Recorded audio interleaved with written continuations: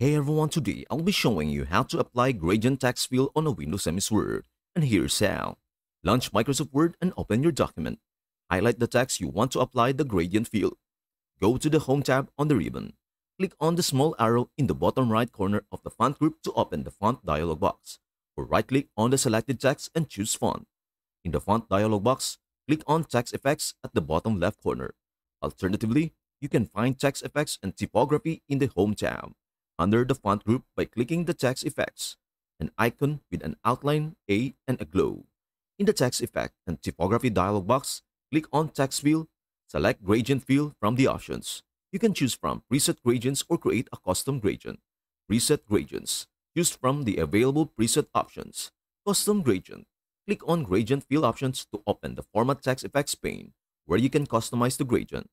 Gradient stops. Adjust the gradient stops to change the colors, position, and transparency. Type.